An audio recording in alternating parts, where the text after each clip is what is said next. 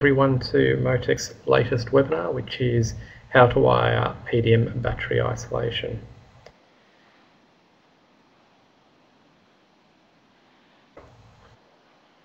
What we're going to talk about in this webinar is how you set up battery isolators for race cars and how that works with the new MoTeC power distribution modules. We're going to discuss what the problem is with alternators and battery isolation. We're just going to discuss a bit more detail about PDM isolation itself and then PDM manager settings. In the picture you can see in front of you, you can see the common methods of battery isolation. One of them is the big red key and the other one is a newer method which is an electrical isolator. We'll go through both methods during the webinar.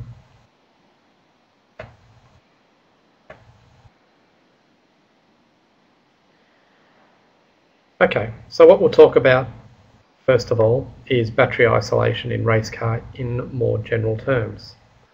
So commonly in most national racing class regulations, whether it be car, truck, bike, boat or whatever, it is your regulation that goes along this line, and I'll read out what is the common regulation within Australia. It says vehicles must be equipped with a battery isolation master switch which isolates the battery and stops the engine. It shall be capable of being operated by the driver in his normal seated position, and there must be a second switch or a remote means of operating the main switch from the vicinity of the A pillar on the driver's side. So the basic idea is that from within the car you must be able to turn something which isolates the battery from the rest of the car, and outside of the car there must be another way that somebody can turn the power off to the car. Obviously this is important in an accident where you may not be conscious, the driver may not be conscious, or you may not be able to get to that part of the car to turn the power off to the battery. You'll want to turn the power off to the battery to stop things sparking, obviously, in the engine bay and the possibility of causing a fire. So you need a way of turning the power off or isolating the battery from the driver's seat and from outside in case a fire marshal or another marshal has to actually get to it. So the general requirement means that your vehicle must be capable of removing all electrical power from the harness, sensors, alternators, coils, injectors from either of the two isolator switches. Obviously that doesn't mean you have to have both of them switched off. Any of them should be able to isolate them by itself. One switch must be accessible from the inside, from the driver, and the other from the outside of the car. Often, especially in older cars, a remote cable is used. So you use a cable like a bike brake cable, and you have a loop on the outside and you pull the loop and it pulls just the one red key from the inside of the car and turns the car off using that method. That method's good in that it allows just one isolator to do the whole job. Remote switches, as I mentioned, are typically operated from outside the car via a pull cord. The new electric isolators allow for toggle switches instead of big red keys, so you can have just a normal everyday toggle switch on the inside of the car and a normal toggle switch on the outside of the car. If either of them are in the off position, the car will be considered to be isolated.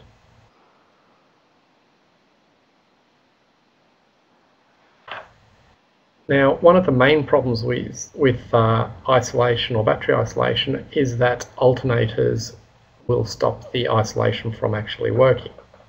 So if you look at the wiring diagram that I've got for you at the bottom there, you'll see that we've got a battery here, and here we've got a single pole isolator, normal isolator.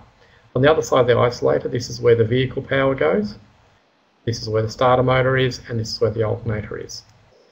So when this isolator right here is closed, the battery power will go through and the vehicle will have power, the starter motor will have power, the alternator will have power. But down here, this is the engine, and the engine will run without any problems. As soon as you turn the isolator off over here, the battery is no longer connected to the rest of the vehicle power. So in theory you would expect that the car would turn off. But that's obviously not what's going to happen. The alternator over here is going to continue to charge because the engine's running. So it's going to power the vehicle here and continue to make the engine run. So even though this isolator over here is switched off, the vehicle still has power and so it'll continue to run. So your isolator isn't actually going to stop the engine. It's going to disconnect the battery from the car, but the car's engine will not actually stop. This is a very common mistake made when people wire up isolators into race cars.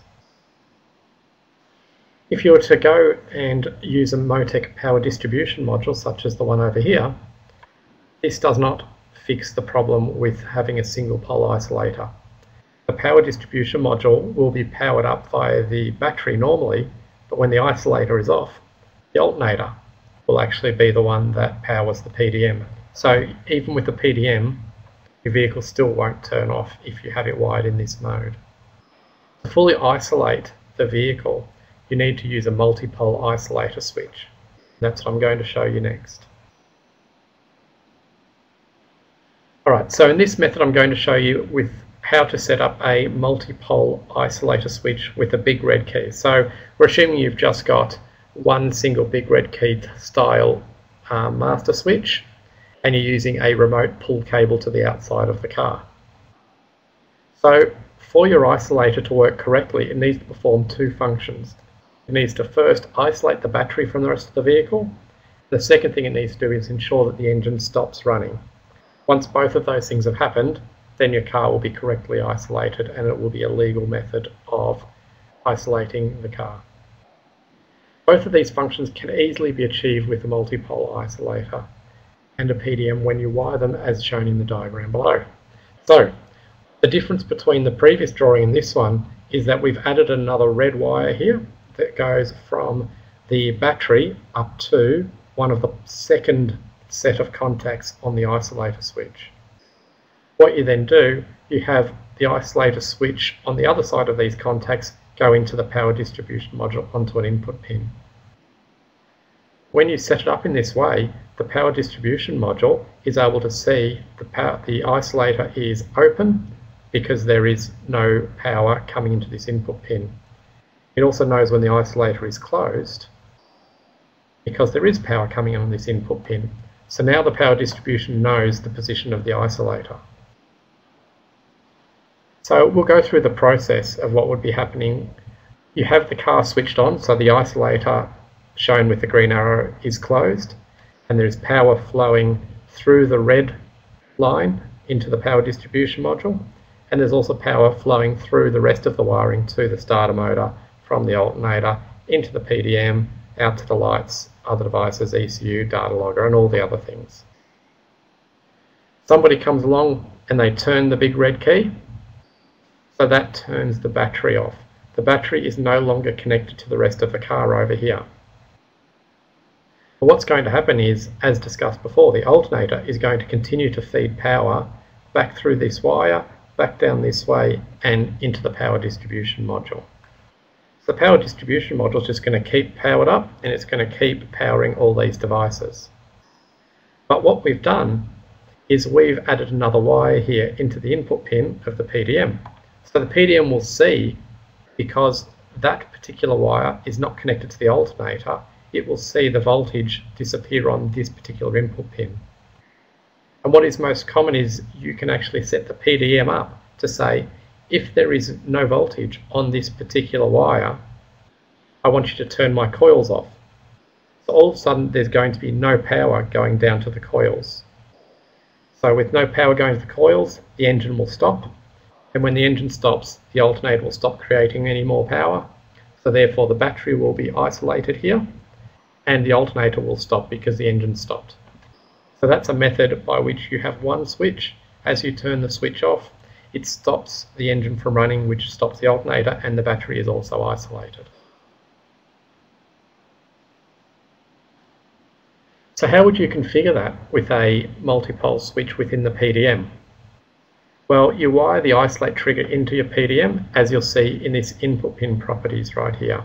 I've got this particular isolator wire wired into pin 16, and I've just said I want you to call it master switch. I want it to be active when it is low polarity, and this is my voltage triggers to go above and below 4.2 and 3.6 volts. So now that I've set it up like that, this over here is my ignition output setup. So this is the power that's going to run the coils, and the coils of course are going to run the engine. And I've said to it, I want this particular output to have power when the ignition switch is on and the master switch is on. So you can see it's ignition switch true and master switch true. So you have to have both of them to be true. So if I turn off the ignition switch, the coils are going to have no power. Or if I turn off the isolator, and therefore the master switch over here will say, oh, I'm no longer true. So when master switch becomes false, there's no more power to the coils and the engine will turn off. So that was a nice straightforward method. That's actually one of the most common methods that people will use to isolate an engine. This is a newer method, and it is quite a nice, neat method by which you don't actually have to have one of those big red keys, and you don't have to have a cable running through your car. You can use these items called high current relays. Over here on the right, that is a picture of a Tyco high current relay. This method means you can have a much nicer, neater solution to your battery isolation. This particular relay can handle up to 130 amps continuous, and there are different relays with different power figures.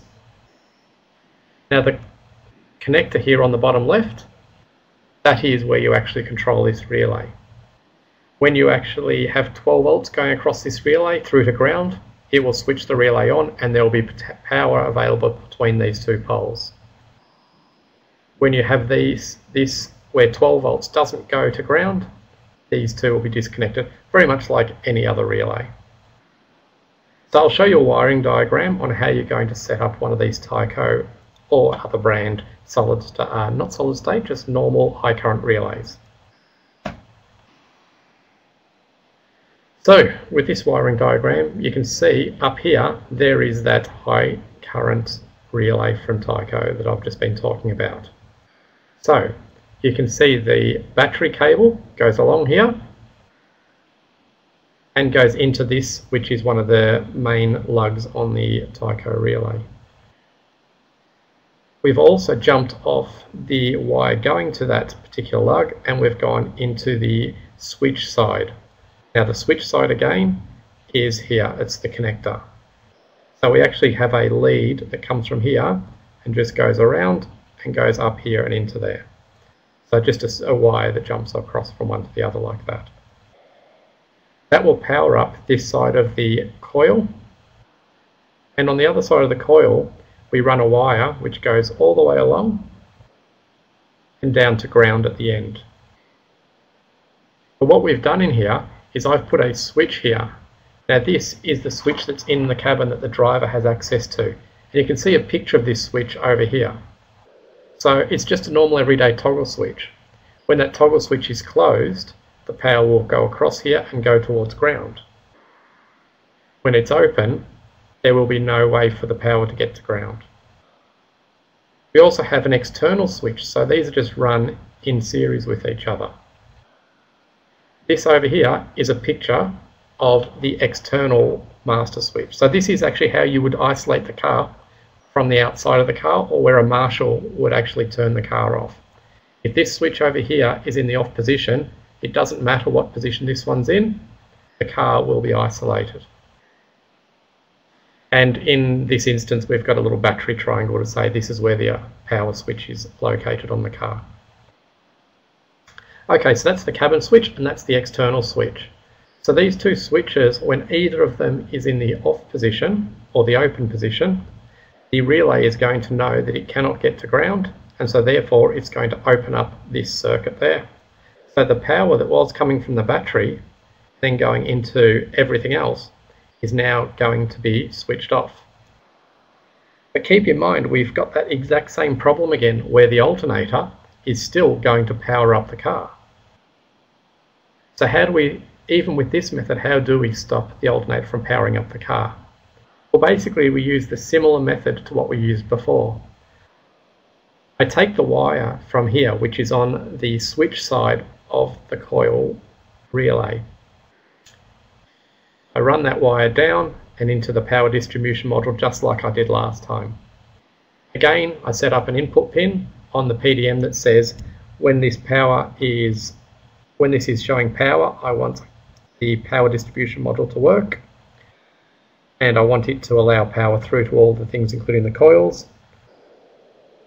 When there is no power, I don't want it to actually allow any of the coils to get power, and that will shut the engine off. So using this method, you can have an internal switch and an external switch, and have the power distribution module turn off the engine, and have an electric relay turning the main power on and off to all of the devices.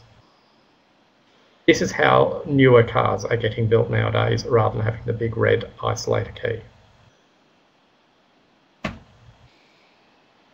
And this is how you would set up the power distribution module for high current relays. So again, it's the same setup, where we would say that input pin 16 is going to be reading that wire coming off the right hand side of the relay. When that switch says it's true, coils are going to have power. When it is false, coils will not have power. Obviously, with the method that I've shown you before on the previous screen, it depends whether both switches are in the on position. So you will only see power at the coils when both switches are in the on position. If either switch is in the off position, there won't be any power at the coils, because this master switch will drop to false, and false in the master switch channel will make this no longer be true. So the ignition output will go to false, and the coils will no longer have power to them anymore.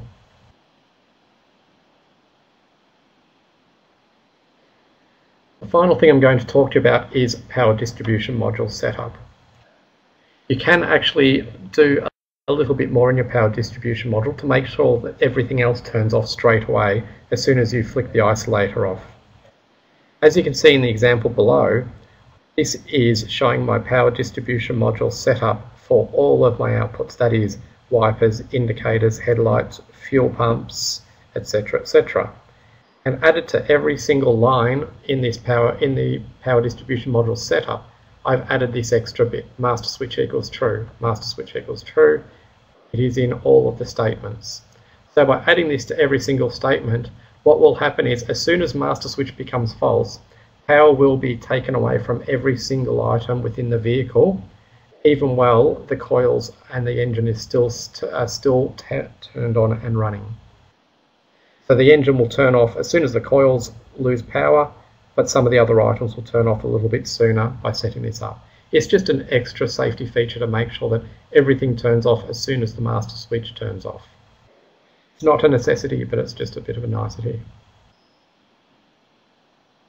So thank you for attending the webinar on how to wire PDM battery isolation. It can be tricky, and sometimes you only find out once you've finished all your wiring that you've wired it the wrong way. Hope it's been helpful, and hopefully your PDM installation will go better knowing it. Thank you.